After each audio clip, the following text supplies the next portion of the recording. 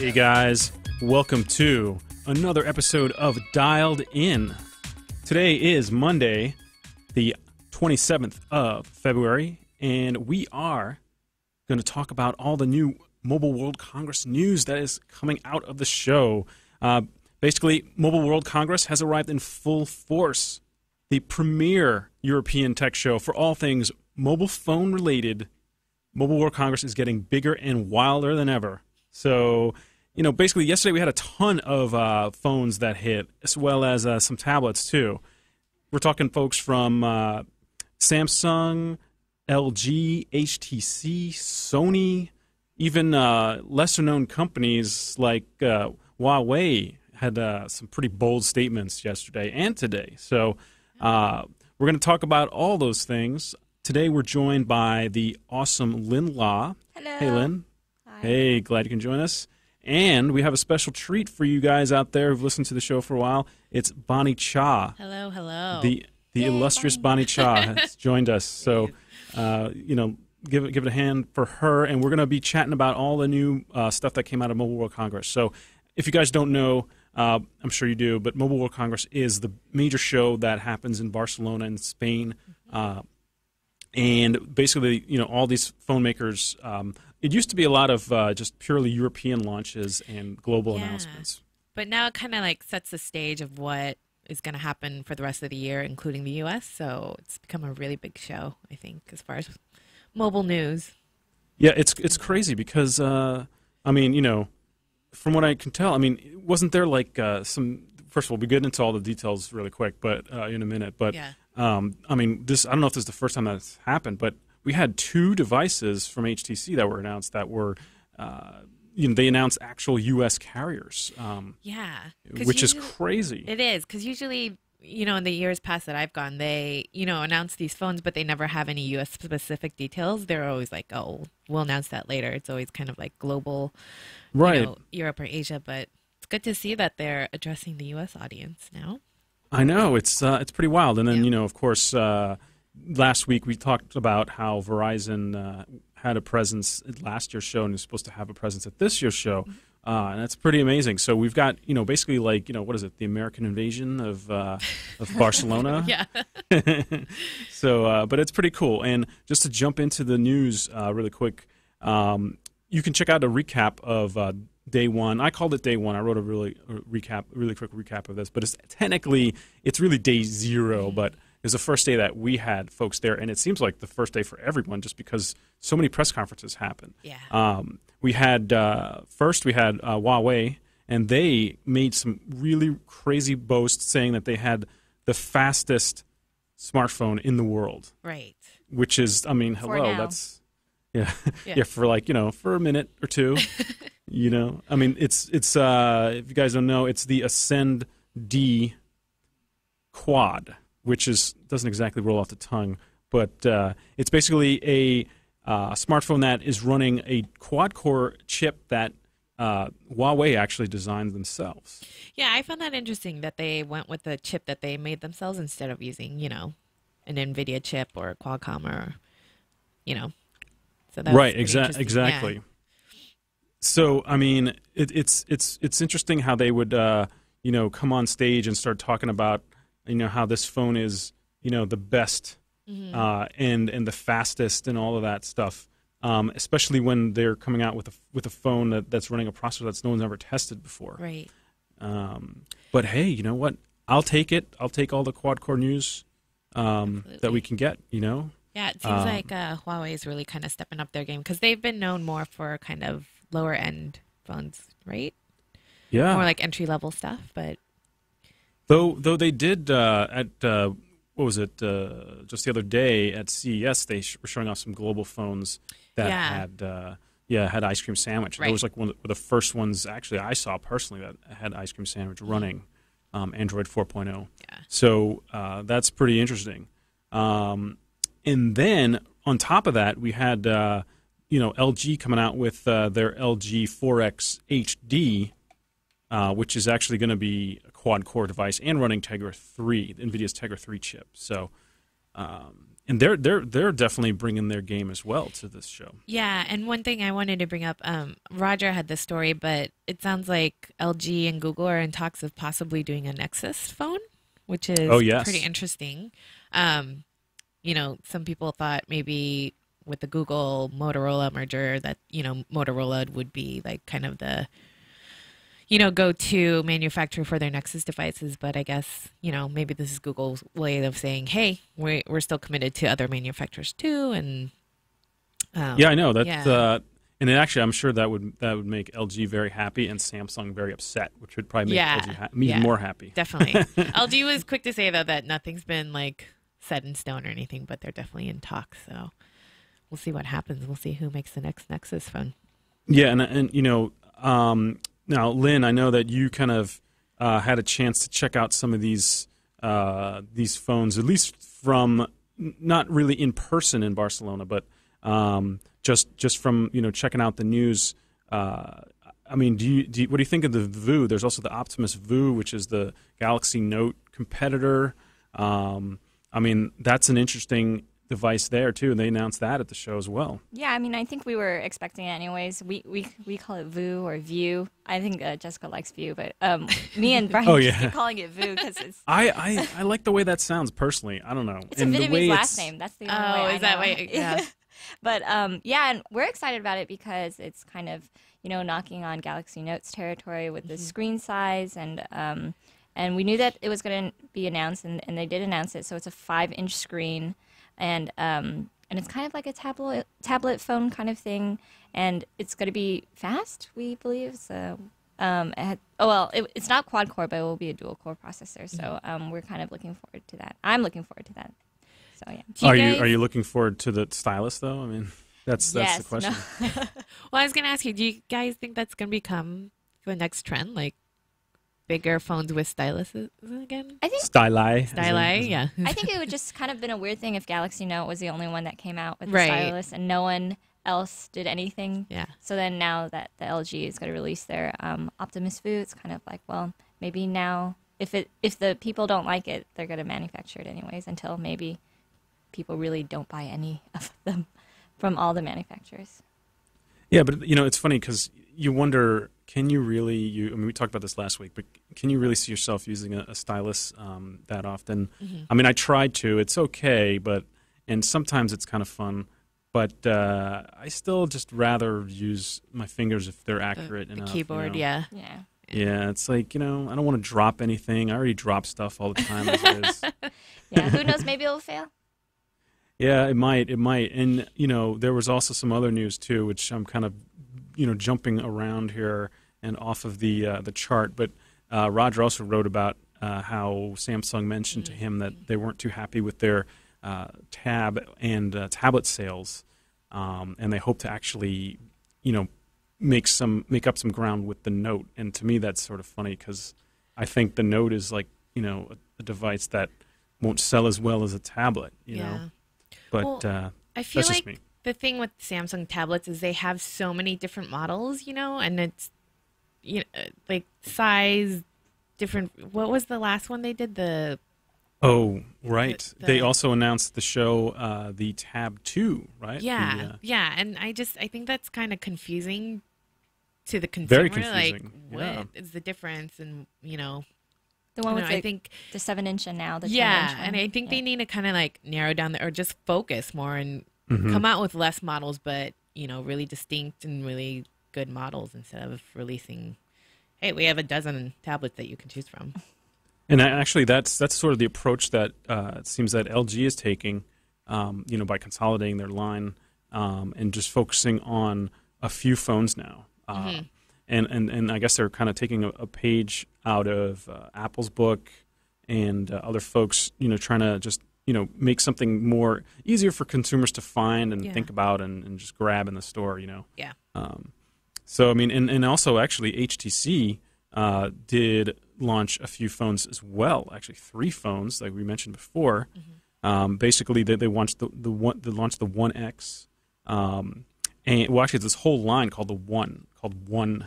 Right, which is sort of confusing because you've got one out of many into one. Yeah.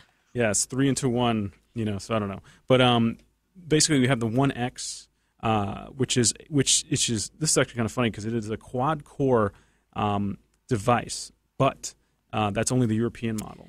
That's so disappointing that the U.S. I model is know. going to be dual core, correct? Yeah, Right. that's correct. Yeah. And so they announced that a dual core version is going to be out on AT&T, in the spring, I believe. So, I mean, that's a real bummer because we wanted to see the first U.S. quad core smartphone, right? Yeah. I mean, there isn't one right now. I I was going to ask, were any of the other quad cores announced for U.S. or just global right now? I think they were all global. Okay. Yeah, because it's really okay. You've got the LG Optimus, and that's the LG 4X HD or whatever. Right. And then you have it's really the HTC One X, which is quad core global, and then you've got that huge claim from Huawei, which is the Ascend D quad. So, but all these are global devices. So I don't know what's going on. Maybe the carriers didn't want to, grab something that was, that would just like kind of drop like a big boulder into their money pond, as it were, financial stream, their whole plan, because I'm sure they have a lot of devices they'd like to sell first before someone, they start selling something that's so powerful. Yeah. So I mean, so speaking of HTC, we've got the One X, which is quad core. We also have the One S, which is a device that it looks sort of like what would you say, like a The One S. It seems like basically. Let me just go back to the actual thing that we were checking out. But basically, like there are three different devices. Like the One X has a big like 4.5-inch screen, whereas the 4.7. This is off the top of my head. And then go ahead. Yeah. And then the One S has a 4.3-inch screen. Right. Yep. And then I think the One V, I think it's the same. It's a 3.7-inch screen. 3.7. So it's getting smaller and smaller. Exactly. So like you have at the bottom end. Actually, it's kind of interesting because the One V was announced for T-Mobile. That'll actually have a T-Mobile availability. Oh, no. I'm sorry. The One S was. The One V doesn't have any announced carrier yet. But the One V, the smallest one, harkens back to the old Legend. And, remember that? And also even the Hero, the European Hero, a bunch of years ago, that actually had a unibody metal design with this chin, which a lot of people hated. So some people liked it because it was interesting, but anyway, so that's the One V, and then the One S is more of like a looks like a Nexus one to me. Yeah. Or even, I was even going to say like a Sensation or something, something like that.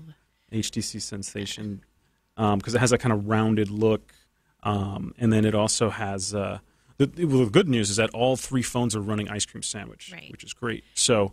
And will they all have the new version of Sense as well? Or the latest version of yes, Sense? Yeah. They will have. I think it's 4.0. I think it is. Yeah. Yeah. So, the funny thing is, HTC did talk to CNET and kind of described what the new version of Sense will be like, and they said that the whole idea is to, since they've got Ice Cream Sandwich there, they wanted to make Sense sort of act underneath the scenes, so it won't. Get all. I'm paraphrasing. Won't get up in your face and and kind of hit you with all these fancy graphics or whatever. But they're trying to still provide the same functionality that Sense offers, for like social media integration and all that. So that sounds pretty cool. I definitely want to check it out in person, hopefully. So I know we have folks in Barcelona now that are at the show, and definitely check out CNET.com for our Mobile World Congress coverage, because we have lots of hands-on videos and photos of these devices too. The one I'm really curious about is actually the Galaxy Beam, the one with the projector. Yeah, the Samsung Galaxy. Yeah, that one. When I heard about that, I was really excited. Yeah, and it's interesting that Samsung's kind of not even going for the business set. They're going for like younger people who would use the projector to show off their photos and video. Right. I don't know if I'm sold on that yet, though. Yeah, I'm What not do you sure guys how. think? I think it's just going to be a neat party trick. Yeah. But then after a while, you're like, oh, I don't really need this I as don't want to much. get this projector. Yeah, I mean, I'm sure it adds a lot of weight and a lot of it takes a lot of battery life. Is going to be a question. Yeah. Though, I mean, I would like to personally, if I had something like that. I mean, okay, yeah, sure, I would use it to play movies like at night or something like that, maybe. But I would definitely want to put some sort of planetarium on my. That'd be cool. Yeah, That's what I would do immediately. Nice. So immediately. developers out there, planetarium app, man. Oh my God, night light for kids, so great, so great. So that's what I want to see. But I think right now we're gonna take a little break. We'll be right back and talk more about Mobile World Congress and what we have seen and expect to see. So stay tuned.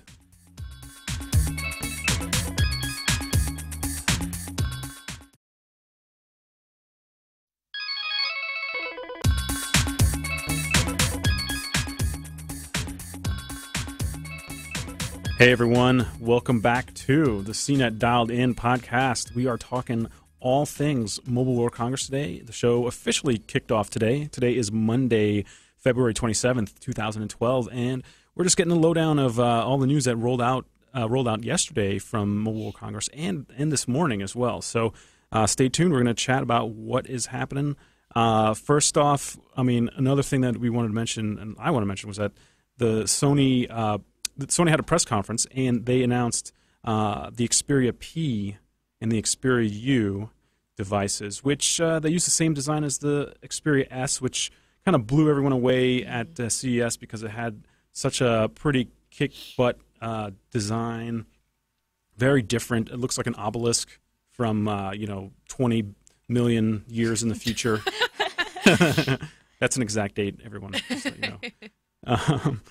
But yeah, I mean, it's like it has this little thin area on the bottom that is transparent, that lights up like a little crystal for notifications and all that. I mean, it's just a gorgeous phone.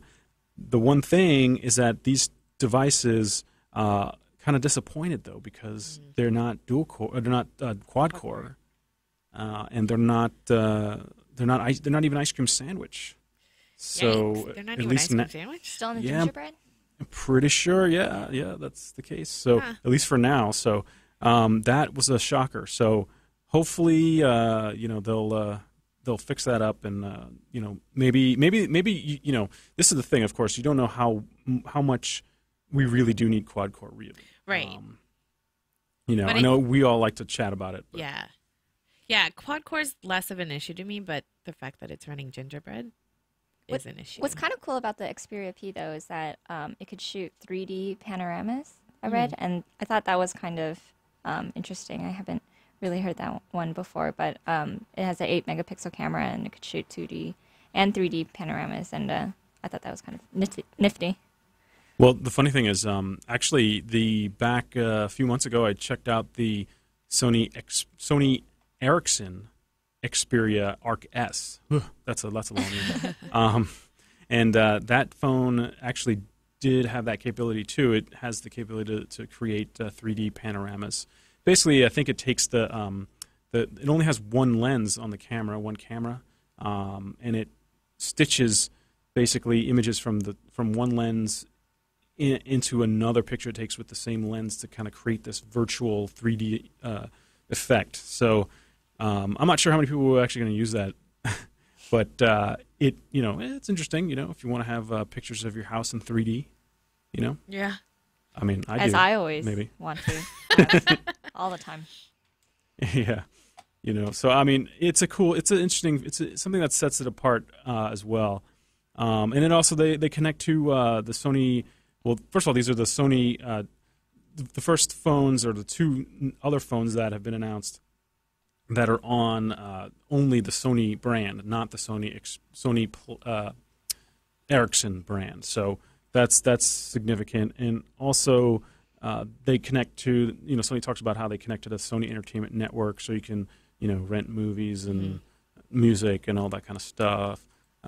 So we'll see how that goes. But so yeah, and then right after that, there's the Huawei. Also made another claim. Besides saying that they had the world's fastest smartphone, they came out and said they have the first ever quad-core 10-inch tablet. Now, I just want to put it out there, folks. I wrote a quick post on this, and I realized, oh my gosh, how can they be saying this? Because the Asus, what is it? The Transformer Prime, right? Transformer Prime, yeah. Yeah, that is technically the first quad-core tablet that's 10.1 inch, 1 inches, I should say. So I don't know what they're talking about. really. I mean, where does how Huawei out there, guys listening? How can you call this the first quad-core 10-inch tablet when they already have one from Asus? So maybe because the Asus one is the first 10.1-inch tablet, and this is the first just 10-inch tablet. They just didn't make that right. Oh my God. I'll let the I'm sure the lawyers, a lot of lawyers are going to make a lot of money back and forth about that. Yeah. So we'll see how long that lasts. And people got really upset at me for saying that, for just titling the post what I title it as. I was just checking out what Huawei said in their own press release. So, and it's all over their website. So, okay. But fair enough. I hear what you're saying. Maybe it's not, they're definitely trying to play a game here. So, and then, so Lynn, you're talking about, you saw or at least wrote about the new Nokia phones as well that were announced this morning, right? Yeah, I saw it. Well, I saw it streamed. It was announced at 11:30 p.m. through about 1 a.m. Pacific time. So wow. That was a great way to spend the night. But it was really interesting. They announced I think 4 new phones. It's a lot of it's 3 the 203, 203 and 302, which is kind of their lower end phones in the Asha family. But the most interesting one is their new Lumia model. It's the Lumia 610. And they made some announcements about the Lumia 900 that's been already out. The 900's got to go global with Roger Wireless in Canada. Yeah, Rogers, yeah. Mm-hmm. And some news about going to China, which we kind of expected. But the new Lumia 610 is their kind of not lower end, but it's just for a younger audience. They say it will be running Windows Phone Tango, and it has a 5 megapixel. Oh, Mango, you mean Mango? Oh no, Tango's the upcoming update. Oh, really? Yeah. Whoa, crap! Didn't this just happened? Yeah. This morning. Yeah. Oh my gosh. And Tango. It'll have a 5 megapixel camera, 3.2 inch display, and before the subsidy, it will be $254. But over here in the United States, I don't know how much it will cost because we do have subsidy prices. So, and it's going to be. They talked about how it's going to be really integrated with Xbox Live users. So I don't have an Xbox account, so that didn't really matter to me. But I know people who have, and I think that they'd probably be excited about this phone if they have an Xbox account. That sounds pretty good, though. I'm still, dealing and grappling with the idea that this thing's called Tango, the as opposed to Mango. Can you possibly make it more confusing? I think it's just ending in O. That's their thing, right? Yeah. Yeah, that's kind of like. Oh. Yeah, so their new one. Tango. So what's the next one going to be? Bingo. Yeah. Bingo, bongo, Yeah. something like that. Something like that. Well, it has to be a fruit though, or some kind of. Well, Tango's not a fruit. No, All right. Anyway, yeah. let's naming scheme there, Mike. Yeah, I know these smartphone names are just becoming so over the top. And then Lynn, you were talking about the 808. The 808 Peer View. There was a teaser a couple of days ago where it was just kind of like Nokia released this kind of video about people in the snow, and they mentioned something Peer was going to come, and they mentioned the word Peer like 3 times. And then finally we found out it's this new model called 808 Peer View, and it has a 41 megapixel camera. That is ridiculous. A gratuitous 41 megapixel camera. But how much is it going to cost? Like $500,000? 605. I know these numbers are really weird, but it's because it's in euros, and when they say it's in euros, it was like a kind of a flat rate. But it was an even number. But it's 605. It's coming out in May, and they talk about how the playback for the audio is really great. It's CD quality audio playback. It has Dolby headphone technology, and just a lot of for the camera lovers. I would think that this is what the phone's for. No, I wonder.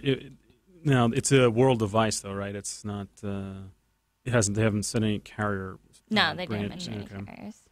Yeah, but it's 605 euros. So if you have that in your bank there. And they were talking about like how you could take pictures and blow it up and it'll be really clear, and if you want to make a poster out of something, then this is kind of the phone for you to do it. And we thought I thought that was kind of interesting just because it's nice to have a high resolution camera, but I've never taken a picture and thought I should make a billboard out of this photo. Yeah. I think Josh Goldman actually made a good point in a tweet earlier this morning, and it's not necessarily that the 41 megapixels about high resolution photos, but rather about digital zooming, things like that. So, and it doesn't lose quality when you zoom in. Yeah, and like I think we've seen like with camera phones, it doesn't, just because it has a higher megapixel camera doesn't always mean you're going to get the best picture quality. Yeah, exactly. I would think after like 12 megapixels, it's kind of like the done. difference is like okay, yeah. So I mean, definitely, camera phones are, cameras on phones or phones being used as cameras is a huge trend. So definitely want to keep an eye on that because HTC with their new phones also said that their cameras or their phones have awesome cameras. Right. So it's definitely a trend that people want to take lots of pictures with their phone as opposed to their camera. And let's just move on out actually really quick because we're running out of time. But let's talk about really quick. I'll just mention one review that I wrote for you guys out there. We haven't been writing many reviews this week just because of Mobile World Congress. But I took a look at the Jabra Sport Bluetooth headset. I wasn't that impressed with it, to be honest. Maybe it's just because my ears were too small, but I couldn't fit it in my ears, and it had a very uncomfortable fit. But it's waterproof, it's rugged, but it's a little pricey at $99. It's a Bluetooth headset that's stereo, so you can connect to your phone and have make calls, that kind of thing. You can definitely check out the review online at CNET.com, and that's pretty much the show, except we're going to just, I think we can take a look really quick at one reader email. I don't know if you guys will be able to help me with this, but Brian Schlitt, who sent us an email basically asking, what kind of unlocked device could he get on Verizon that does LTE? To me, I don't know. I mean, I feel his pain because I know that everybody wants some LTE love there, but unlocked devices are typically GSM. Yeah. I haven't really. I mean, we talked about people trying to use unlocked CDMA devices from other carriers. That might work, but I haven't heard of anyone actually doing that, and it's also not exactly the most legal thing to do. So, and they might just boot you off the network the second you hook it up. So I don't think there's a way to do it. But I don't know, Bonnie, you probably haven't heard of anybody successfully. Yeah, I mean, is he like committed to staying? Like, well, he wants to stay. Yeah, he wants to stay on Okay. Verizon. That's Gotcha. why. So. Yeah, that gets tricky. Yeah. CDMA devices and. Yeah, I mean LTE technically, because I mean AT&T is using LTE now, right? So, and but they have a kind of a hybrid network though. Yeah.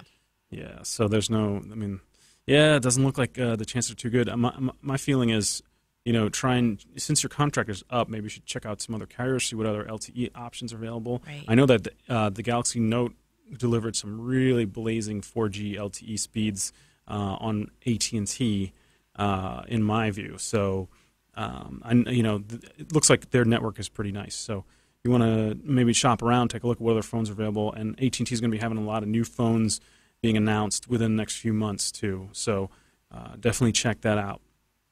So there you have it, folks. You have just listened to us for a full half hour. So hopefully you had a great time.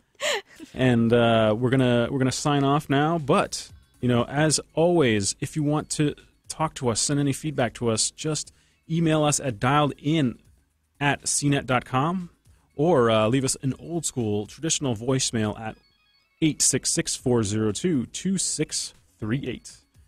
You can also read all the news at dialedin.cnet.com and check out the podcast at podcast.cnet.com, as well as other podcasts that we produce. So thanks for listening, and we'll see you guys next week. Bye. All right, bye, guys.